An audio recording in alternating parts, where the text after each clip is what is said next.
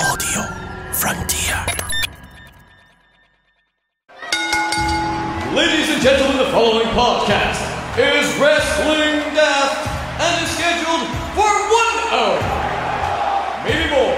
It has no real time limits, making their way into your ears.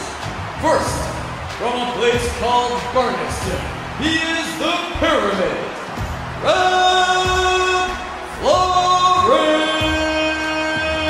It's going to be the funniest show ever because I'm all about the comedy and the money, baby. How much you can pay? And his partner, the top end of Stevenson. From Mexico City to Beef Community Centre, I've got stories that are going to blow your mind.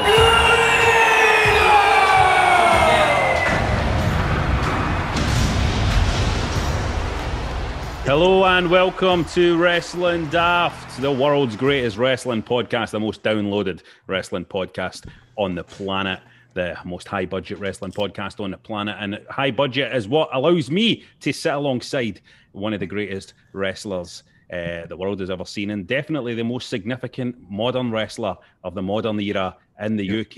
It is Grado. Hello, how are we? How's things? You really need to have a more upbeat and kind of more powerful response after I've gave you that build-up. No, that's what you do. It's like going Stone Cold Steve Austin, and then he's like, "All right, how you doing?" But that makes him cool. No, it doesn't, mate. It does. That makes me cool. If I go, "Oh, that's great," blah, blah, blah. Right, what does your hat say on it? D squared Canada or something like that. D squared Canada. Aye. What does that mean? Well, it's a kind of mate or it's a mate or a kind of. Is that a trendy players thing? Not that weird. It's Is my buddy got me. Is that a fashionable thing? Aye. Young team. I forget you're much younger than me. What age are you again? Well, I'm 32, but even with this bonnet on, I feel as if I'm kind of mutton dress Islam a wee bit. I'm kind of like the big trainer. I mean, I bought the big trainers last year that they're all jumping about in. Aye. And I fucking wore them. I've worn them twice, man. See the big on every time. Oh, mate, I don't know where I got them. Well, bad boys. They're absolutely bad boys. But as you're a member of the young team, right, Grado, let me say this. I have found out there's a big announcement here on Wrestling Daft that I am getting my COVID vaccine on the 30th of March. Oh. I'm getting vaccinated, so I might be the first one of the team to get vaccinated. Would that be right? Yeah. So, what underlying illness have you got? You're a bit young. You can't be that old. Well, I'm 43. Is that right? I mean, I know you're 43, but is that what they're doing to John? You'll be fucking getting it next week, you know? I will be, actually. I am 40, so I... Wow. But I think it depends where you live as well. Obviously, I'm in Argyll and Butte, so I'm that's the health board I'm under. So I think it depends the health board you're in and stuff like that, how it goes. You'll be fucking waiting forever, Grado. I will. Because I'm thinking... immune anyway. You've probably caught it about fucking 5 times by now. Mate, listen, I'm not saying that I want coronavirus, right? It's a horrible thing, but I wouldn't mind, how do I say this? You know, coming in contact with somebody and then you need to stay in the house for 2 weeks and get off your work. I mean, I wouldn't want it. I think it's terrible, but do you know what I mean? Before I get vaccinated, I wouldn't mind that another 2 weeks stint in the house. Do you hate the morning show that much? No, it's not that. It's just... But today, this show, you can just stay in your house. The only thing you're going out of your house today, work-wise, is the breakfast show that you do. So you're saying you would rather catch a potentially fatal illness than go into your work? You're just not... Nah, you're just... Say the subject. Right, here, a big thanks to Emma Louise, by the way, who drew a picture of her favourite podcast. That is Wrestling Daft, by the way. And you can check that out if you look at the video version of the show, because John is going to put it up on the screen right now and see his face, and it's a beautiful picture of me and Grado when we were in our physical prime before COVID hit. Brian says that's a great picture. That's great. I love Emma Louise, well done, man. That's a cracker. Brian, it's a cracker. It's a way to tell them. Brian says it's an old school. That's a cracker. He was great, wasn't he, Frank Carson, man? It's a cracker. It's a way to tell them. What's a cracker? Oh, by the way, I know we can't even talk about the news, but I think we know what we're talking about when we say our favourite TV presenter. I know we probably can't talk about it. We can't touch on it. Right, hold on. Because of the legal proceedings. Just pause with our favourite TV presenter. right? Our dragon try to drag us into it. It's your favourite TV presenter. I'm the one fucking called up to the witness stand. It's your favourite TV presenter. Here's the thing. We're talking about a TV presenter who Grado's a fan of. If you're a regular listener of the show, you'll know who this is. You can mention show say his name as long as you don't. No, I'm not. Listen, I've already said about COVID. I'm not. I could end up being cancelled for this episode. Right, so okay, just... no. Okay. No, you don't. You say it, John. Don't anybody say it. Let's keep it. Hang me. He was a quiz show presenter. He was an all-round entertainer, comedian, who has kind of fallen out of the public eye a wee bit and has had a lot of kind of direct message conversations and private conversations with Grado. And my concern would be if I was you, Grado, that with this, obviously a court case coming up, and that's all why we can't talk about it, because an arrest has been made relating to a thing. They go through everybody's DMs and all private messages. So you need to get your story straight, mate, about these recipes and all of that, because Polis is going to look at a recipe and be like, this is code for something. That's all I'm saying. This is code. What recipes did they send you again? Sausage casserole. I mean, for fuck's sake. That's definite code. That's code. That's code. Anyway, Brian wants me to say, Grado, let your brother know that Big Show's on the Jericho podcast, and see if your brother will listen and get some thoughts on that. It's a great listen, he says. That's Brian's put over for the week. You'll get 20 minutes. My brother did send us another message, by the way. Was it about the Big Show specifically? I don't know if it was about the Big Show or wrestling. See, he sent 3 that did. How many did I let you see that night? Remember when I said... I think we only heard 2. I think we only heard 2 about the Big Show, yeah. Aye. Hold on, we sent... That was the Big Show's debut in AEW. I was trying to tell him about the Big Show, and he says... Why are you telling me this? I couldn't give a fuck. You go and suck fucking Lab Florence's pecker for all I care. Lab Florence. Lab Florence? Big Lab. There you go. I'd just like to clarify, because Grado might be under investigation soon, and ain't sucking anybody's pecker. The other one was a pantomime one. We heard that, didn't we? Aye. Yeah. Aye, we heard that. But, keep hassling him. Bringer of content on this show, Karate Warrior 2, says Grado needs to cut a version of that Tony Khan promo on this show. And just in case you haven't heard it, let's play this. Kenny, that was absolute crap. I never wanted to be in this position. I never wanted to be here, but you made a promise. You already went back in a gentleman's agreement once. You made a promise to him. You said you were going to give him a match. That was BS. He had just gone through 2 matches. And you can't even promise people matches. I make the matches. And I'm going to tell you right now, Kenny, 9 days from tonight, you have time to get ready, man. 9 days from tonight, you have to wrestle in 9 days from tonight on Dynamite, live on Dynamite. Live on Dynamite. You have to wrestle him. If you win, if you beat him, you get a shot at the title. There you go. Tony Khan's fair. You forced me to do it. Just edit this out. If you don't like it, cut it. Cut it. Edit it out. I'm not doing it. It's too late. I'm not doing it. Then you shouldn't have said it. I thought, we were talking about this half here. What? What's the crack with that? You tell? Oh, yeah, that was good, mate.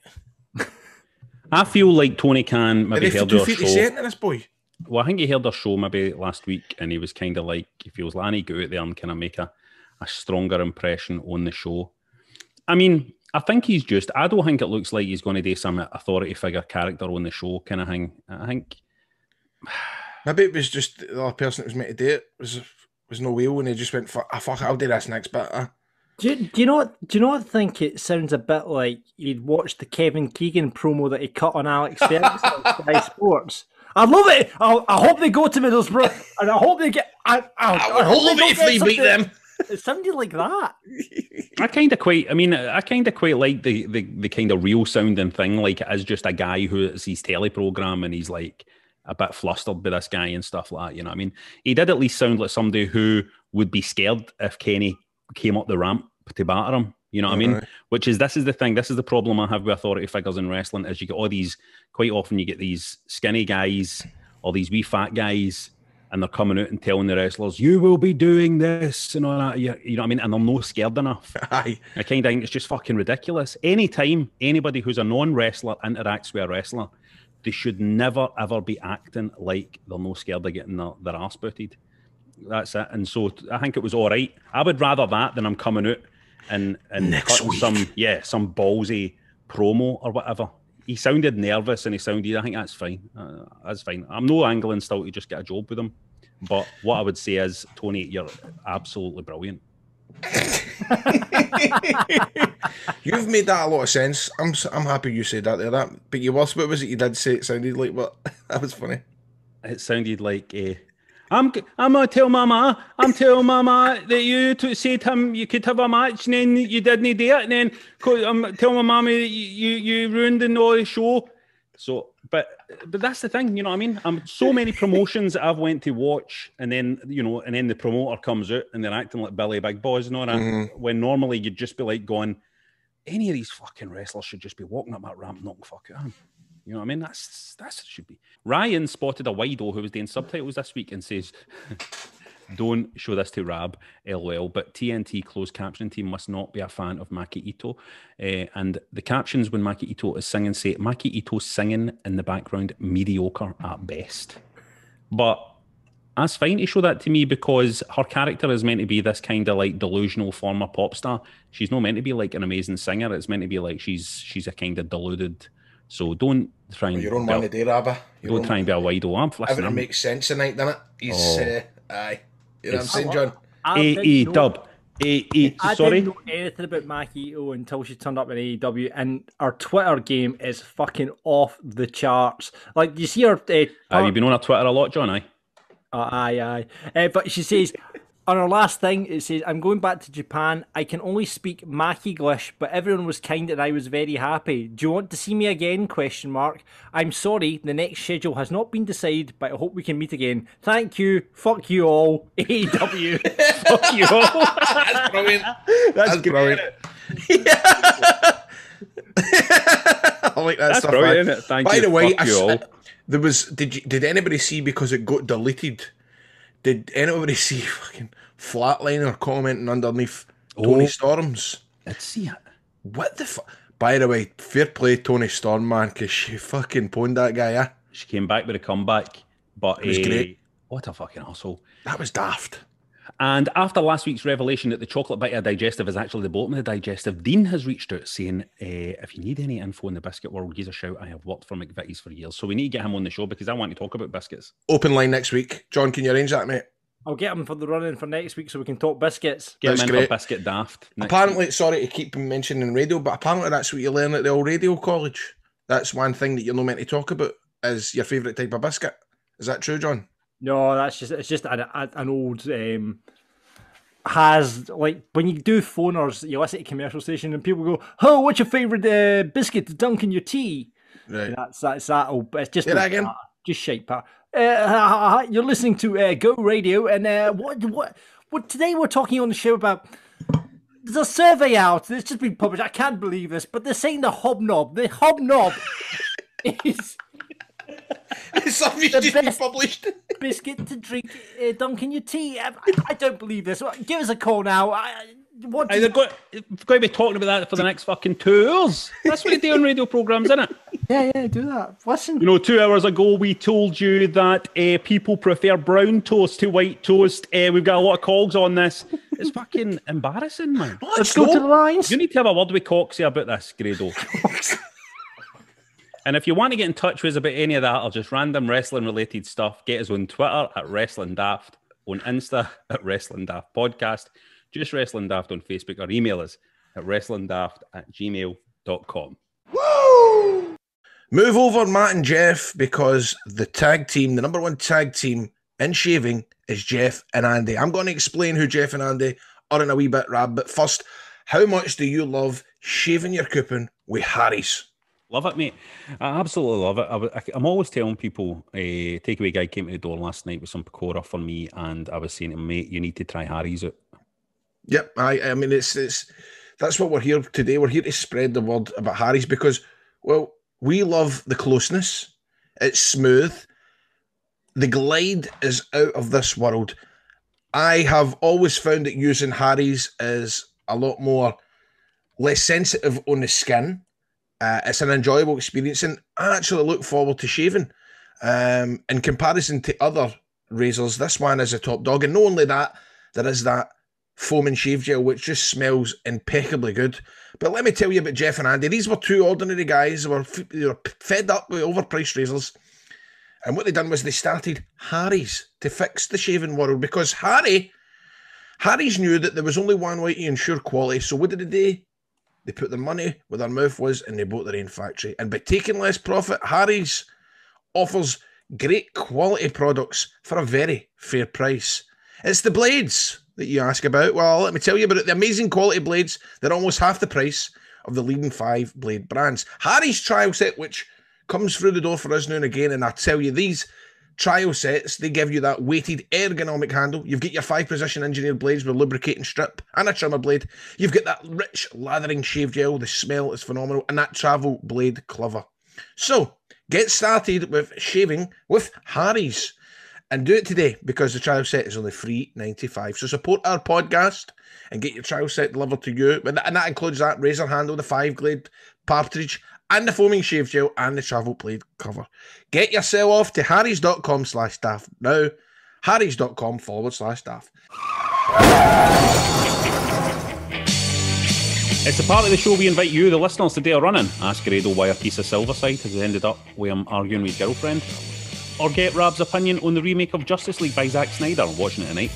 This week we welcome an ICW run-in for the smallest big man in the company. It's the one and only Mr. Chris Toal. Right, there we go.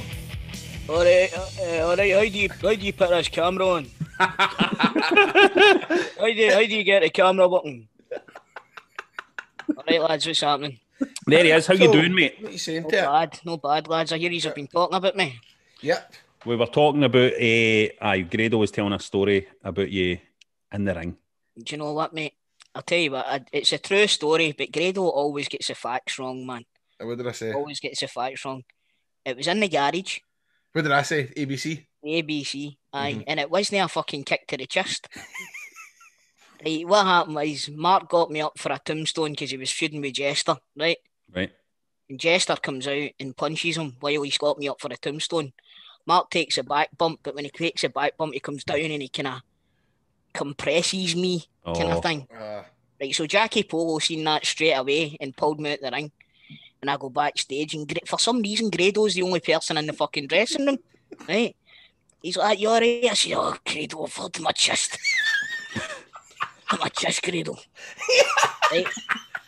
So, aye, it was fucking. I tell you what, it was a badge, and I tore all the cartilage in between my ribs. Did you have to go to the Did you have to go and get it checked? I had to go to the hospital and everything, man. Neck's broken in an instant. That's it. Don't try this at home. Aye, I know, man.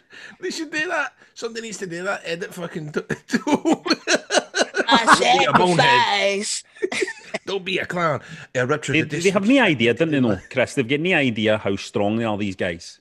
They've got no idea. Do you know what? It wasn't Mark's fault. I was holding on to him tight, and I think he was holding on to me tight, so that I never fell and hurt myself. But I don't know. Should have took care. I don't know. When I did Kelvin Brawl, which you'll remember, Chris, very well. My very first show, mate. Aye, the chaos at the end of that. That was the first time I met you, Toal. That's right. Was that the first time? No, it wasn't. It was Oran Moore was the first time. Oran Moore, that was No. But at the end of that match, when I was outside the ring, get a doing off like Renfrew and all of that, big Killian Dane, man, just stepped on me, just stepped on my chest. I had a fucking, let me tell you, I had a sore chest. I ended up with an injury that night. I couldn't laugh. I couldn't eat anything. Do you know what? I think there was a few of them were a wee bit pissed off that they weren't on the card that night, mate. And that's they let me feel it. I don't think it was that either as well. I think it's just my wee soft ribs. We're like, you know what I mean? And knowing you probably have to, like, when that's happening, you probably have to, like, tighten yourself up or use some of your muscles or your core or something, you know what I mean? But you need to know that it's coming first. I didn't know it was coming, that's for sure. But it's one of the things, man. Listen, see after a thing like that, that's the way I always look at it with a wrestling thing. You want to be on the other side of it, feeling like you've been there. I know, that was like last year. That was the first time I had ever done a show. You and Greg brought me in for that gimmick kind of thing, and big shamer put the heat on me and split my eyebrow open. What a pop that got, though, by the way. I know. I thought he'd done me. I told him to do it, but I was like, I want it to look good. Fucking do it, and he done it, man. And it was the pop was unreal, and he did a beautiful drop right down to his knees, didn't he? He wrapped it up right on me. Oh my god! Oh mate, I would love to see some of that footage back. Do you know what I was going to say to you, Rab? Is there no footage of that at all, man? Is there nothing? Toal, I'm sure. See if you go to my YouTube channel. I've got about 3 videos on my YouTube channel, and I'm sure the tag match, the full tag match, is on my YouTube account. I'm sure it is. You think so? I'll have 100%, because I don't know if I was allowed to do that. I don't know if you were ever going to try and sell the DVD or anything. No. Recorded it, didn't you know? I remember it not being recorded at all for some reason. No, I've definitely got it online. So I have.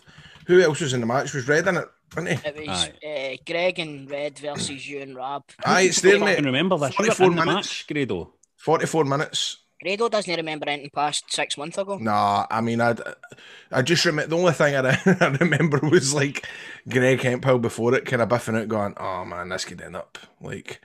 He just said something like, "I can just see the crowd turning around and going, this is shit."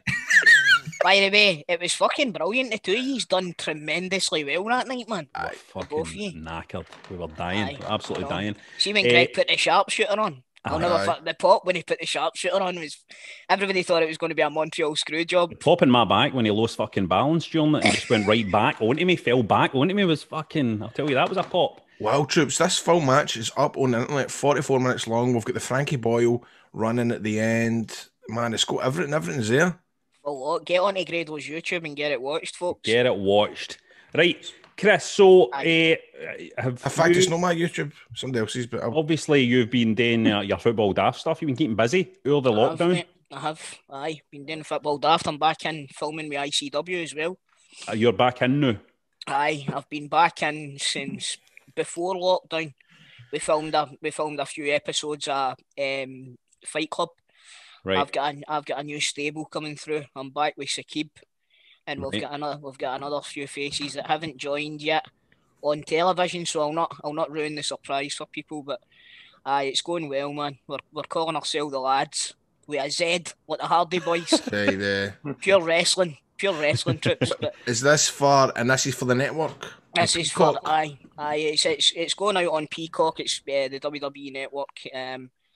It's, you know what, it's been well received so far, and I've got to be honest with you, the improvement in Sakib and all the young boys over lockdown has been tremendous, and I think it's the fact that it's not in front of a live audience, so they get that wee bit of freedom. You know what I mean? They can test their character and stuff like that without getting shot all over as well. So there's a few boys coming through the now. There's ones that people will be familiar with, like Thatcher Wright. He's really stepped up.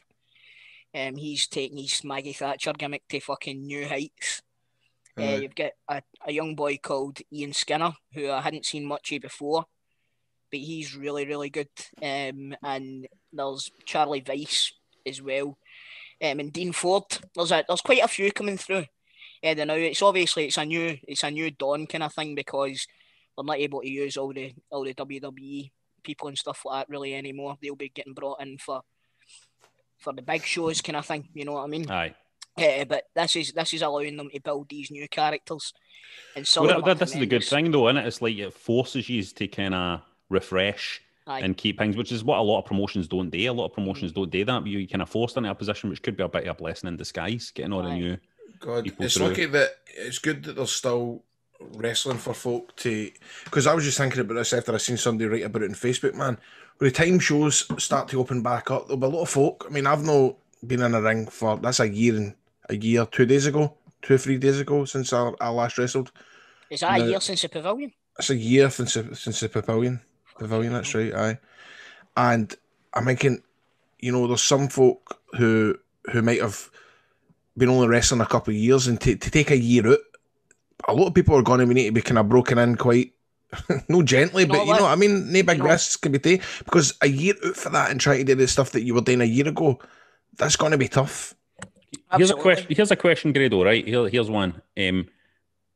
What would be your ideal first match back in front of an audience? Like, who would you when you think about things like that, like ring rust and needing to be kind of safe and have like a kind of solid match that you know will work and is nice and easy, and you can pace it well and stuff like that. Who would you like to wrestle in your first match back? Sha, obviously, without a doubt.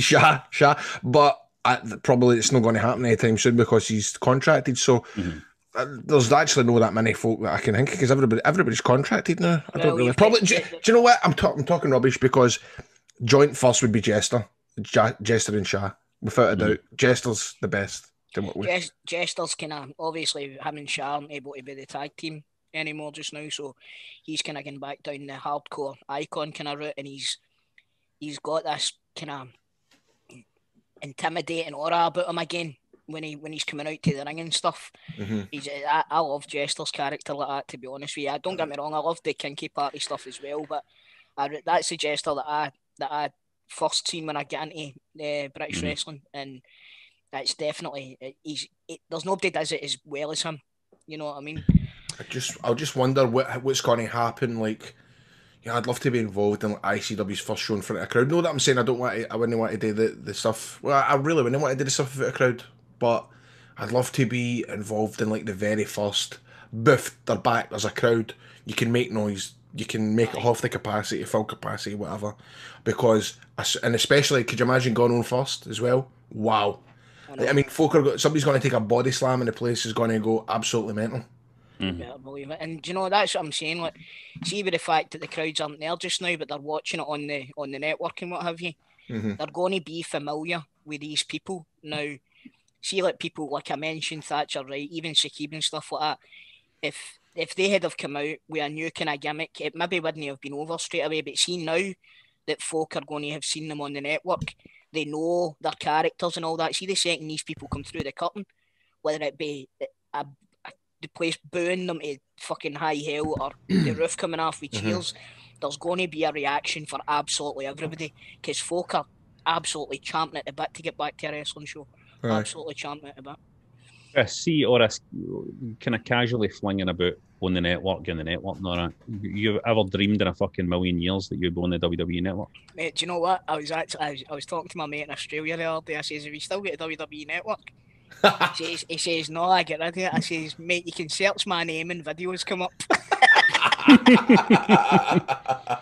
It is brilliant, man. Do you know what? It's nuts, mate. Getting back to being a wrestling fan when I was a kid, you know, even being in any way connected to WWE is a complete and utter pipe dream, you know what I mean? So it's a big pop. It's a big pop for me.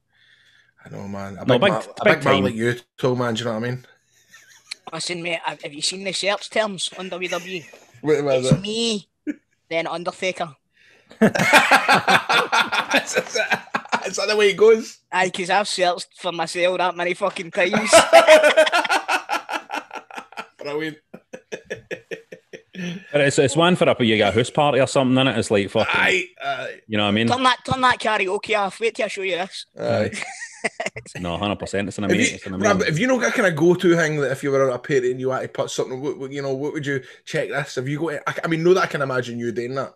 Yeah, Pornhub mainly Pornhub. What episode of Fake Taxi I was in? Nah, not really. I don't really have a. Nah, you getting John? I'm a humble guy. What do you mean? I don't know. John's got the semi-final against Inferno, mate. Come and say, oh, I know you'll have people watching whatever. You'll have someone watching your match against Drew, I'm guessing. No, the one I always put on is, it's not even wrestling, it's the pre-match Walter Smith and Alan McCoy's talking about the Legends game, and Walter Smith goes, oh, we've got Grado on our team. That's my first go-to. You see this? I always put that on. That's before any entrance. Well, while we're saying this, by the way, Celtic supporter talking here, but big get well soon to Walter Smith, fellow Helensburgh resident, Helensburgh fella. I've seen him about the tune a couple of times. Have you really, Rabbi? Aye, I've seen him cutting about a couple of times. Aye, have you? Here in the hardware shop. So there's multiple clouds in Helensburgh, no? Aye, he is. I've seen Bobby Lennox a few times, Grado, kicking about. Aye, yep. He's the statue's down here as well. So surprised you've not been doing it for a wee selfie, but. Mate, that was me that fucking built it. So Chris, are you excited then about the future in ICW? I really am, mate. We've got a big show on Saturday. Bard. ICW Bard. That goes on at 5 o'clock on Saturday night. That's a steel cage pay-per-view kind of. Oh, a bit like Lockdown. Aye, kind of like Lockdown, except they couldn't call it Lockdown, which would have been the perfect name for it in this right now. Do you know what I mean? But they couldn't call it Lockdown. No, but Bard's just as good. I like Bard. Aye. So we can watch it live at 5. Was it live? It's pre-recorded. It's pre-recorded, but you know what I mean. We can watch it as it goes out. Like, right. Cool. And were you there for the tapings too? Why? I wasn't, mate. No, it's only 4 matches on it because it's only an hour long. So we're not quite established enough yet to be getting on that. But we're working towards a match at Fear and Loathing. I think we're going to be working towards a match at Fear and Loathing. So have they got any announcements for a show anywhere? Or hopefully, and I don't know if I'm maybe overstepping the mark saying this, but fingers crossed there will be fans at Shug's house party. Right. Fingers crossed. So I'm sure you'll be getting contacted, Grado. I've got to sell me tickets somehow, mate. I mean, if everything's good to go, man, I'd love that. So I'm just trying to think. I wonder how capacity will work. 15,000 is the word. They're now 15,000. So they're going to be hanging for the fucking rafters and that. Aye, going to jam 15,000 into the garage. I actually don't know, Rab, to be honest with you, mate. I don't know what the capacity will be allowed. I don't know how many people or what distance will need to be, but see, as long as there's any sort of crowd, as long as it's well policed and stuff like that, it'll be fucking magic, man. Even just being able to get out in front of fucking 10 men and a dog would be brilliant now. Aye. Just anybody being there, and you can see that even with the shows, the American shows they've been doing, where they have a wee amount of fans in. Obviously, I'm Basketball Daft. I do my podcast Basketball Daft every week, and the NBA have started letting in fans into some of the arenas and stuff like that. And the difference it makes just having a wee drap of fans makes all the difference. Makes all the difference. You know what I mean? You're a big basketball fan. He loves the Blue Jays, don't you, mate? I'm a big Blue Jays guy. Big Blue Jays guy. For WrestleMania, did you hear that they're talking about 25? 45,000 they're talking for WrestleMania. What? Each night. 25,000? No. It was 25 for the Super Bowl, but apparently they're talking at the moment. I mean, it's not being confirmed, but 45,000 are talking for WrestleMania. I mean, like WrestleMania is already exciting. However, when there's not been any crowd for a year, how good would that be turning on WrestleMania? And see, it would be superb. You're saying there, Grado, see being first out at that. Aye. And I'll tell you something, the stadium it won't be like WrestleMania that's happened in the past where folk filter in, they don't care about the pre-matches and all that. That place will be fucking packed. Aye. I'm just very first bell. I'm just really pleased for Drew because this is going to be his chance to, I expect his chance to win that title in front of a crowd, you know what I mean? And I think it'll be, the crowd are just going to be up for it, you know what I mean? They're doing that across 2 nights again, aren't they? Yes. Which is great and all, which they should stick to, because the big long WrestleMania nights, the crowd gets too tired. They get knackered out. I've said it for years, honestly. 7 hours it was one year. Oh, it's just desperate. And it was cold as well. It was one of the years it was held in a stadium and it was freezing. See the year the Hardy Boys came back? It was cold. Apparently it was really cold that night, and the fucking the punters were absolutely freezing. So doing it over 2 nights is the right way to go, I think. Hold on, Chris. Are you having a wee McDonald's here? I was earlier on, mate. What did you have? Product placement. Just went for a wee McChicken sandwich. A wee light lunch. The fries as well? Oh, of course. I had a Burger King too. You're a dirty bastard. I know. But do you know what? That's funny, you saying about the punters being freezing. Can you imagine like folk running about backstage getting in Vince's ear? They're fucking freezing their boys off out there, Vince.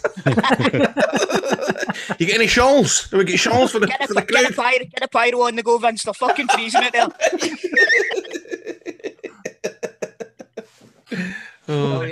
Apart from all the wrestling stuff now, Chris, how have you been finding the whole lockdown hanging on it? How's it been for you? You got a dog, didn't you?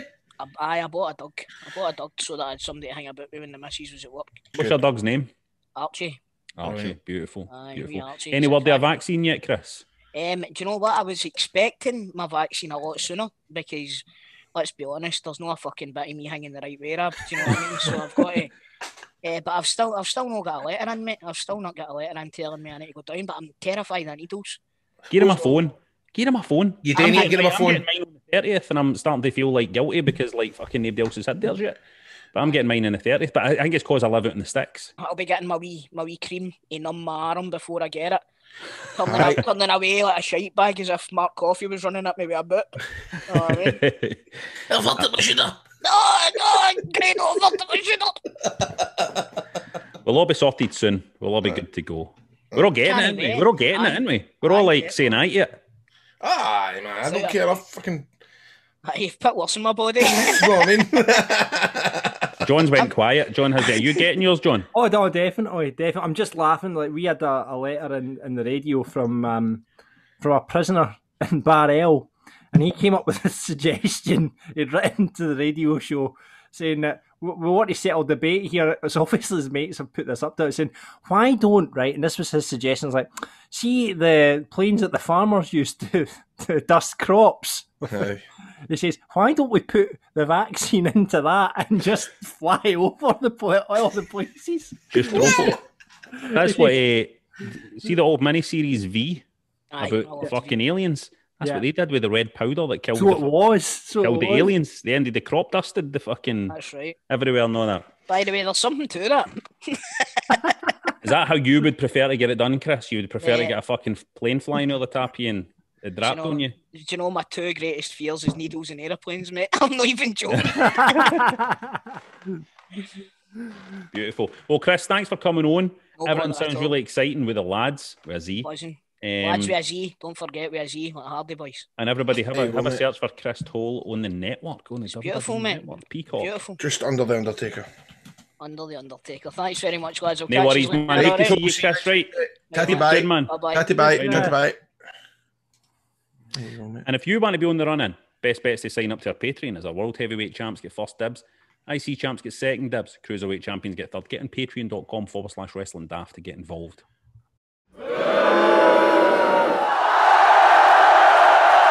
Now, every single week on this show, we like to separate the good for the bad, the Vince McMahon promos for the Tony Khan promos. And I'd just like to state that was John that wrote that, and I actually think that Tony Khan's promo was really, really good. So, anything you're burying and anything you're putting over? Christ. What did I think? No, whatever I saw that I liked. I quite liked Cody Rhodes and Romero, what do you call him? Pentagon. I liked that. I watched that last night. That was a good match. And actually, to be honest with you, for as much as I didn't like that promo last week between Eddie Kingston and Dean Ambrose, last night they had a really good one. They had a really good promo. Kingston's just the best talker, without a doubt. Without a doubt, the best talker in wrestling. Is he the best talker in wrestling? Let me think. I think he might be. In terms of believability. Aye. You believe what he says, and to be honest with you, they two as a team, I like it. I just didn't like that stuff last week. But I want to put over Big E's promo. Big E has been doing some great promo work. I just want to put over Big E in general because I just like him and I love him. I love it when they book him strong and he goes in and just dominates somebody and annihilates them. I think, I wish they would just strap a rocket to Big E. I really do. Just strap a rocket to him. I really did think that this WrestleMania, Big E would be, going for the big one. But it's maybe too soon. But he's just great, I think. You know what I mean? I don't think it's too soon, to be fair, mate. And I had the same idea as you. When you see them do the documentary on them and stuff like that, you think, right, this is it. But, I don't know. Anyway, let's see what the punters are saying. Scott wants to put over the lights out match between Thunder Rosa and Britt Baker. Easily the best women's match AEW has put on so far. I've not seen the match yet. But I will say this. Britt Baker has really come on to a game, hasn't she? Aye. And judging by the internet, man, it looks as if it kicked off last night. A lot of folk tweeting that they were proud of that match. So I'm only about 75% through last night's AEW. But I'm going to, as soon as this comes off, I'm going to watch it because it looks interesting. Britt Baker, she was a star right for the start, in my opinion. When AEW started, I thought she was really, really good. I think she's improved so much. I think she's really worked hard. You know what I mean? Right. It's like she always looked like a good bet, but I think she's really, really came on. Thunder Rosa has always been amazing, though. Like, she was a real standout in NWA Power and stuff like that as well. And by the way, I liked your Jane Cargill. Wow. She's going to be a star, man, I think. Do you know Hank? You love Jade Cargill, didn't you? She's brilliant. Colin wants to bury Shane McMahon's annual WrestleMania return. A company with 1,000 wrestlers relying on the owner's sweaty son to jump off something at its biggest pay-per-view. Just rubbish. Right, again, I just want to say here that Shane McMahon has had more great matches at WrestleMania than quite a lot of people. Would that not be fair to say? Agreed. Aye, yeah. Right, so, I mean, I don't know how you can argue that. What is he going to be doing? What's the chat? It looks like he's going to be doing something with Braun Strowman. All right, okay. All right. By something, I mean, obviously. Well, damn, man. I thought he was going to be top dog. Bronze Cello wants to put our NWA back for the attack, followed by Fastlane on Sunday. Power is back next week also. Can he wait? And wants to bury Jacksonville Dixie cutting that promo. Who was that? What's that? Don't know what that is. I've not seen that. I don't know what that is. Jacksonville Dickie. Obviously, there's a wee bit of drama about NWA back for the attack now because Tyrus has been booked. And what's wrong with Tyrus? And there's been, well, there's just a bit of drama about it. Oh, is this because he's on Fox News? It's not because he's on Fox News. It's because there were certain allegations made about him, which obviously we don't know enough about. But there was allegations made about him, that. And it's a lot of people are not pleased about the booking. Louis E wants to bury the segment in Raw between Shane and Braun, and wants to put all the promo between Coach Trip, Jason Reed, and DCT on ICW On Demand. I need to check that out. Always like to watch a Coach Trip promo. Daniel wants to bury Cornette and the name calling of Penelope. Have your opinion, but leave the petty, abusive name calling out of it. And he wants to put over me playing Morrowind. I have this is computer game chat, but I have went back to the old classics recently. John wants to bury Jim Cornette, always something in wrestling he doesn't like, and wants to put over Bobby Lashley versus Sheamus on Raw. Sheamus is the most underrated guy in WWE, always puts in a good match. Who is the most underrated guy in WWE? Let me think. Who would that be? I couldn't tell you. Sheamus is quite underrated, I would say. Who's the most underrated guy?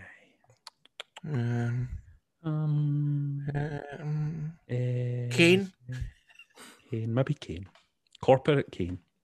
Sean wants to bury the fact that Strowman will now have on his WrestleMania record teaming with a child and now fighting Shane fucking McMahon. Right, hold on. Again. Let's look at this. As if it's like a shameful thing to have on your record that you wrestled Shane McMahon. As if that's like, do you think if you got Kurt Angle in a room and went, are you ashamed of the fact you wrestled Shane McMahon once? Fucking come on now. Wrap this chat. I would rather watch Shane McMahon wrestle somebody which is going to be something. It's going to be something than watch one of these countless, 50-50 dull matches that just make up an overlong card. I would love to see Tony Khan wrestle as well. I think Tony Khan would be fantastic in the ring. So Stephen wants to put over MJF. Did you know? I like this. Did you read what Sean said at the end there? Oh no, what did they say? Need to put over the sheer shithousery of Impact sharing Lashley versus Drew from 2016, the day after it's made for Mania. They're hiding stuff like that. It's like as soon as AJ Styles debuted in WWE, they released a best of AJ Styles DVD, and they've done it with Punk for years. Proper Carney behaviour, isn't it? Funny, man. Proper Carney behaviour. Pure Don West. Sean wants to bury Stephen wants to put over MJF's promo in the light suit match on Dynamite and wants to bury and burn Sean Spears' ugly suit. That was a Hackett suit last night. It was wearing last night. Poor fella. But a lot of these boys are not used to being suits, so I can understand. Willie wants to put over Britt Baker versus Thunder Rosa again on Dynamite. Tremendous unsanctioned match, but I saw some pictures for it and there was a referee in the ring, which is always very confusing when there's an official referee in the ring for an unsanctioned match. And he wants to bury NWA for booking Brodus Clay Tyrus while he's in the middle of being sued for sexual harassment. Kev wants to put over... I've just Googled that. I totally didn't know about that. That's horrible. Kev wants to put over Rick Swann versus Moose at Sacrifice and also put over Catalyst Wrestling, which you can watch for free on both YouTube and Fight TV, and has been putting on some great matches. Do not use this space for advertising unless you're getting the money out. Do not advertise your wrestling promotion on this show unless you are paying the boys, just like Harry's Day and like the guys that make you shave your balls. They do it as well. Thomas says he wants to bury Big Show moaning about being denied chances in the WWE in one sentence, then talking about his sitcom in the next, but still moaning as he didn't have his own parking space. And he wants to put over Orton versus Bliss as it sounds like the WWE is just trolling Rab now. Well, let's talk about this. So did you know that at WrestleMania, what was it called? What's it called? Fastlane. At Fastlane, Randy Orton is fighting Alexa Bliss. Did you know this? Great. No. It's Fastlane this week? This Sunday. Right. So it's Alexa Bliss versus Randy Orton? Yes.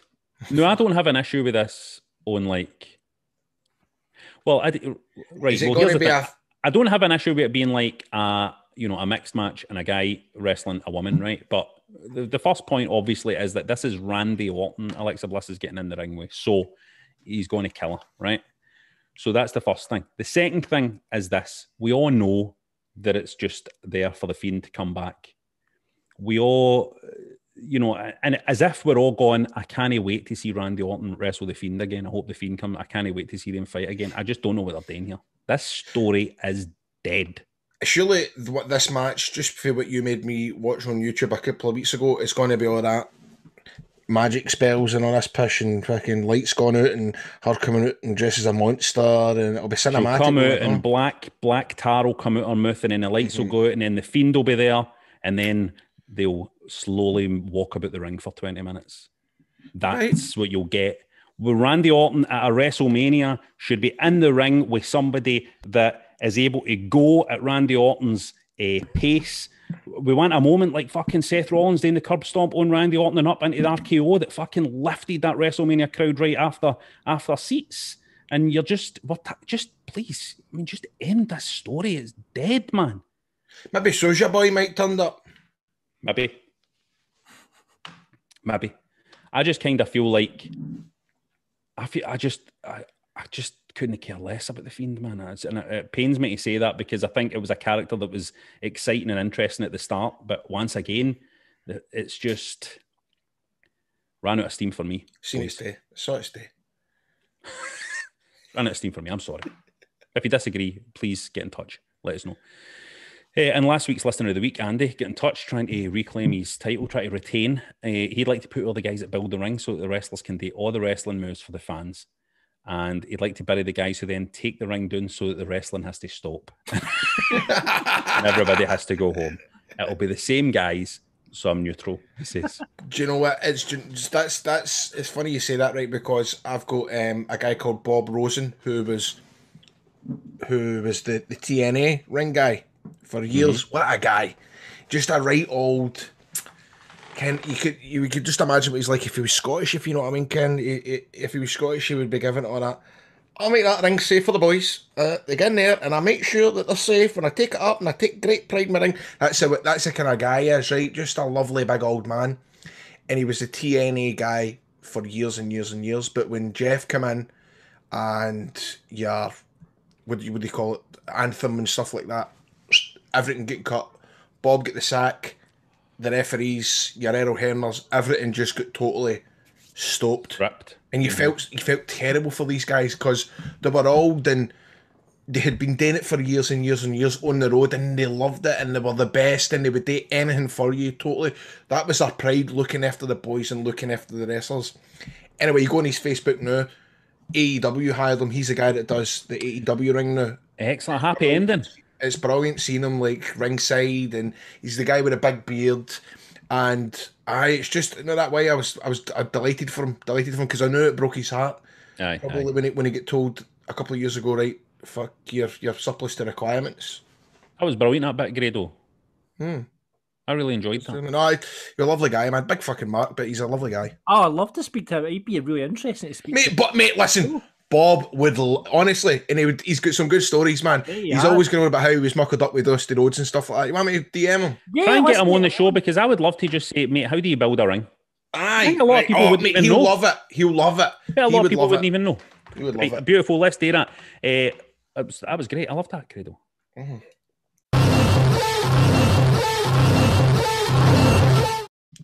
See, when you're in your house, you always lock your door, don't you? You don't want that random passerby thinking that they can peek their head into your living room and watch what you're doing. Isn't that right, Rab? So why... Just let them come in. Well, I would advise you against that. All right, sorry. Why would you then let folk in when you're online? using the internet without ExpressVPN, it's like sitting in your living room with that front door unlocked. Did you know that your internet service provider, like your Comcast, your Verisons, they know every single website that you visit? And worse, they'll sell this information to ad companies and the big tech giants, and they'll use your data to target you. Well, listen up.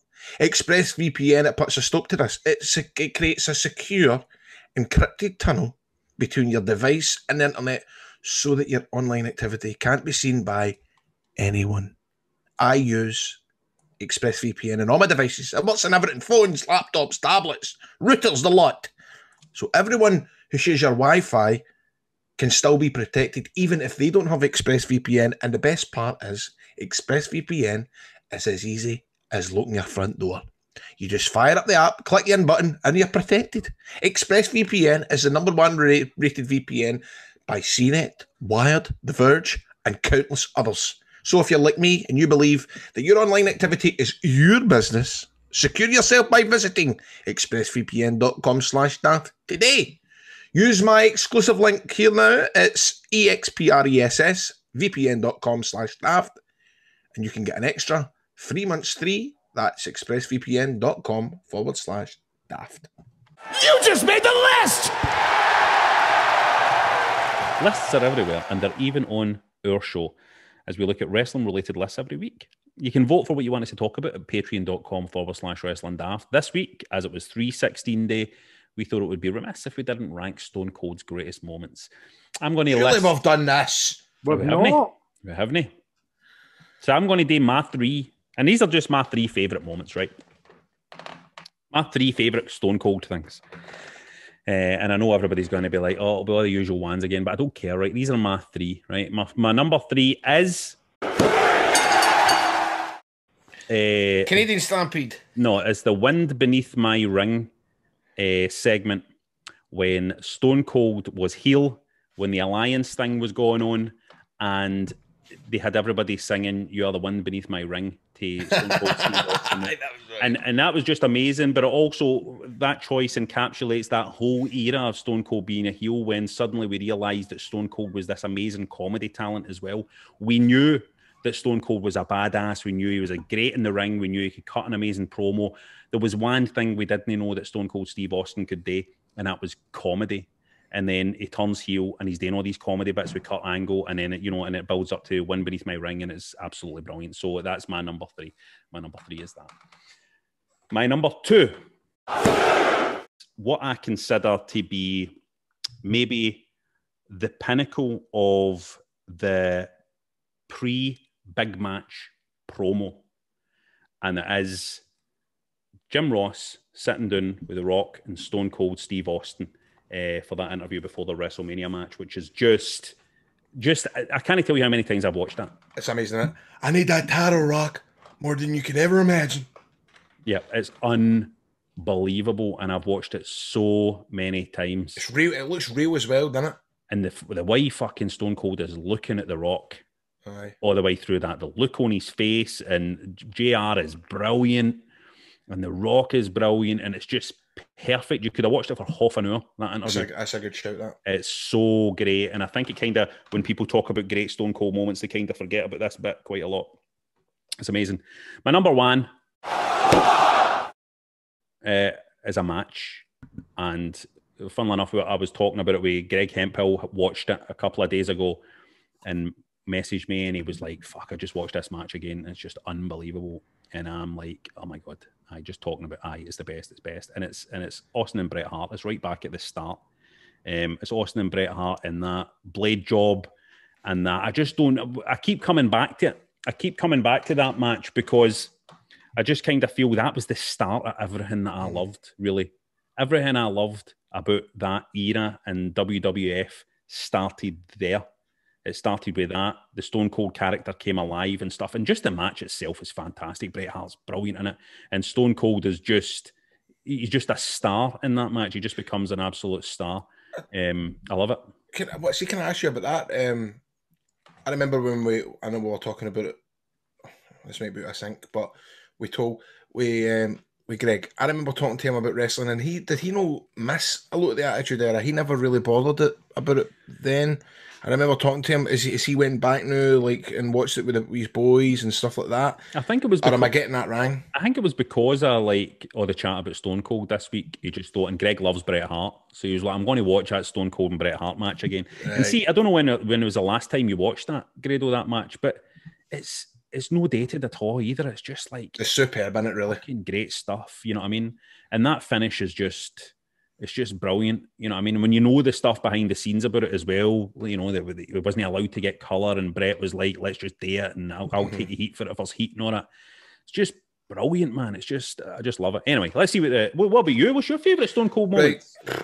3, when he wore the Rangers start at the SEC in Glasgow, backstage. 2, when the Tennies Bond went home because I was on holiday in Benidorm with my mum and dad, and it fucking spiced the holiday right up. And 1, when I met him at WrestleCon, I told him, can I get a picture with you seen as I wrestle for TNA? The number 1 Stone Cold moment involves you. Fucking unbelievable. Oh, here, I wrestle for TNA, can I get a selfie? He was in a room with Kenny Omega, walks in, all right mate, how you doing? Stone Cold, how's it going, my man? Sorry, I get too excited then. Can we put our fingers up? Can you put your finger up? I love a million Stone Cold things. I love the stuff on the bridge with The Rock. I love him getting crucified with Undertaker. I love even wee things like... I love that. I love it all. Love that, man. I love he had a match with Regal that Stephanie was the referee in it. I love that match as well, where he's just tearing Regal apart, and just one of the matches on Raw, just a match on Raw. There's too much stuff. I love that fucking promo video he's got. I love when he goes, what's it he says again? You remind me of a piece of trash or something. Remind me of a piece of trash. That was a good one. Something like that. You know what I mean?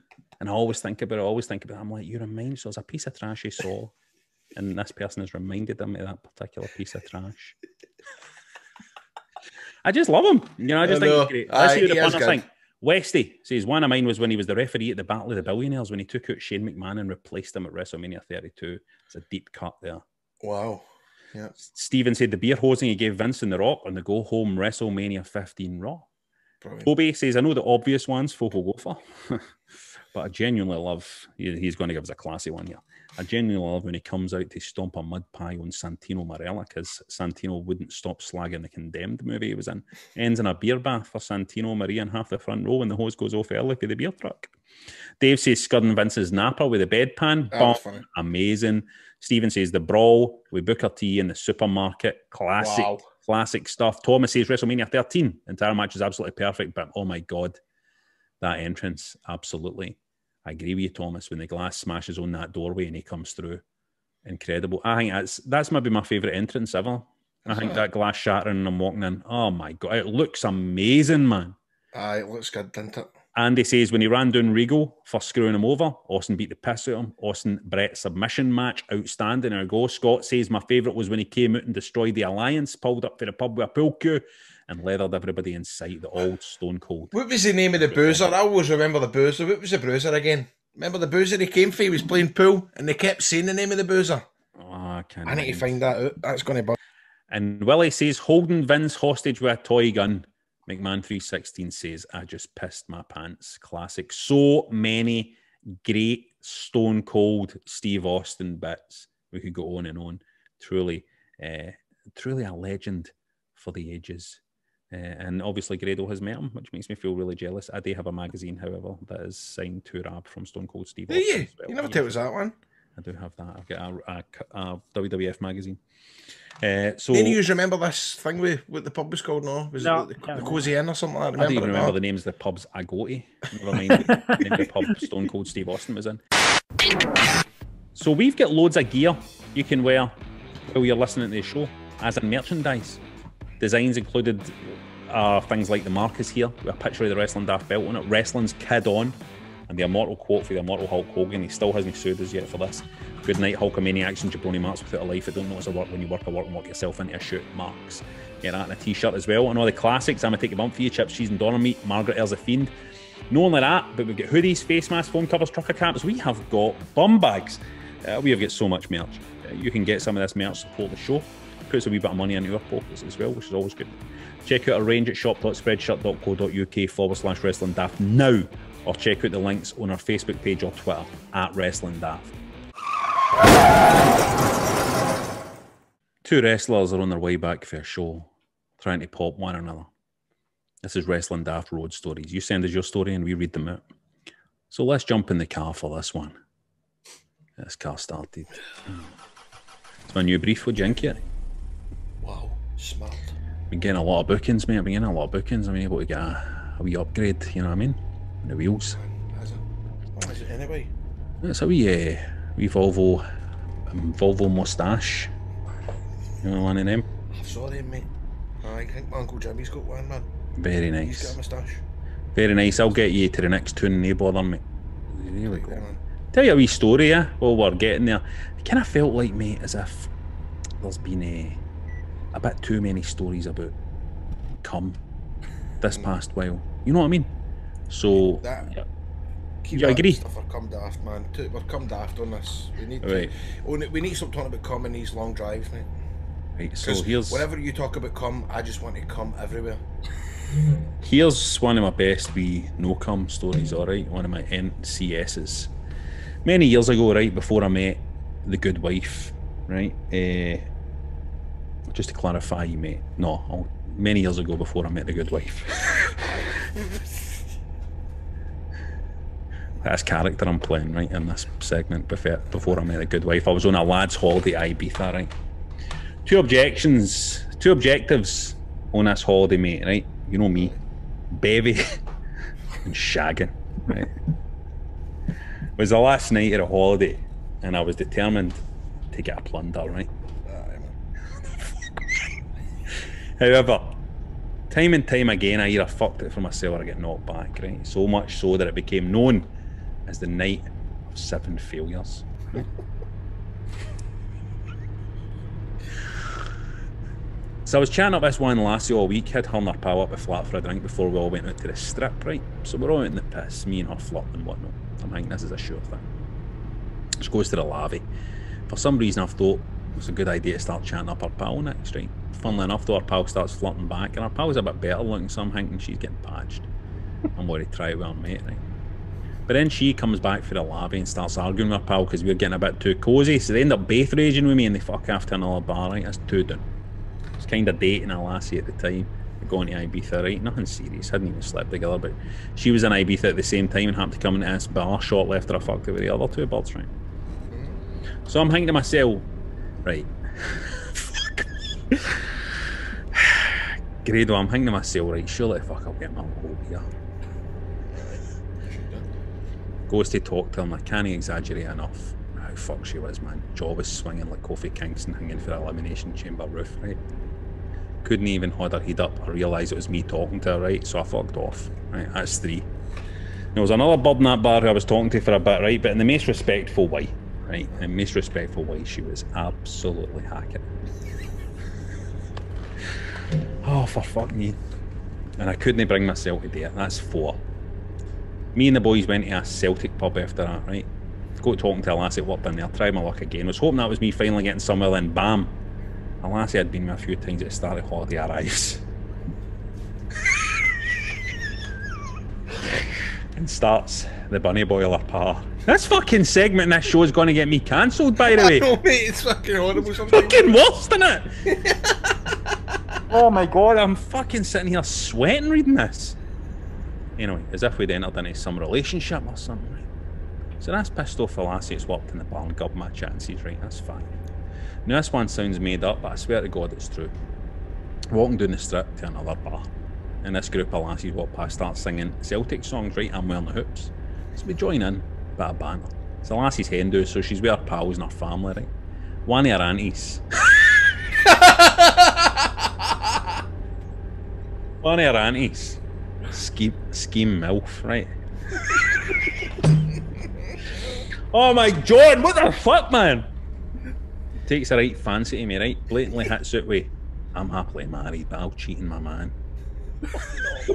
No, this is grim. This is fucking grim. So I'm thinking jackpot. End up winching this old Annie in a club, right? One of the boys I was with thought it would be funny to tell her I had a bird at home, right, didn't he? But for some reason that's pissed her off. She's wanting to cheat on her husband, but I can't cheat on an imaginary bird. That's scheme woman for you. So that's 6. Oh my God, hurry up, get to 7 for God's sake. Save the best for last, at the end of the night, about to call it a day and head home. Walking back up to the hotel with my mate and we bump into 2 English lassies, right? They start asking about my tattoos and that. All the bars are shutting, so I suggest we buy a cargo and go down the beach, right? Right up for it. Secretly high-fiving. High-fiving my mate thinking we're going to get a ride down the beach, right? So I'm buying all this baby at 6 AM. We head down the beach, get all the drink tanned, and then I suggest we go skinny dipping. You would not believe this. As soon as the last drop of alcohol is done, the lassies lose interest and just fuck off. Walk away and leave us two sitting like a pair of horny wee gimps. 7. And that gentleman, Grado, is the night of 7 failures. That was for Jason, that wee story. Oh, for fuck's sake. I kind of think now, Grado, it's almost getting to the point is this is like kind of performance art in a way. And it's almost like the listeners are trying to destroy your careers by giving us the most offensive stuff to read out. I mean, we fucking said there was like, I mean, I know there was no cum, but why everything's about fucking shagging folk and... See, what we were meaning was, like, see when we're saying it and no cum for 3 weeks, what we were meaning was let's have some funny, kind of nice, PG-friendly stories, or like, at least no stories that just make us... See, here's my point here. If somebody just turns on this podcast and skips to this bit, it sounds like I'm fucking saying these things, like scheme MILF and all that. Aye. It sounds like it's coming out of my mouth. It's all right. You put on a voice and all that. Just do it. Do it as a character. Do it as I think when we first started this, we were looking for stuff like, I remember the time my Uncle Terry fell asleep in the train and he wound up in Largs and all that. You know what I mean? Like funny stories. That's what we wanted to hear. No, just listen, no harm to you, Jason, right? But what I would say is some of this chat is objectionable in places, and it's making it very difficult for 2 industry professionals like me and Grado to perform to the best of their abilities these segments, because we need to keep breaking kayfabe, really is what we would call it in the wrestling business, to try and save ourselves for do you know what I mean, John? I mean, I could pretend to read them out, and then you boys wouldn't get cancelled, and then you could pretend to be listening. John, you can't get cancelled either. You get cancelled and George Bowie's show's fucked. You need to be there. So I'm putting a call out to the punters here. Help us clean up our careers. Help us clean up our careers here, because these are going to come back to haunt us one day. I'm telling you, Grado, these are going to come back to haunt us. It is worrying, man. Tell us about fucking the time you burnt tablet at Halloween, and do you know what I mean? That's boring, no. Aye, but that's what we can make it good. If this keeps going like this, it's going to end up being like, so I fucking murdered the guy. I know. Flung him into the fucking canal. It's going to be like that. To be fair, someone's been in touch. Bartest13 emailed us. Thank you very much for the email. He says, no need to issue the ban on the 3-week cum, really, as after Grado's tales of shite so solid they made his nose void, his toxic gooch murdering all his underpants, and the rendition of the sexual chocolate theme last week, I doubt I'll be able to jizz for 3 months, let alone 3 weeks.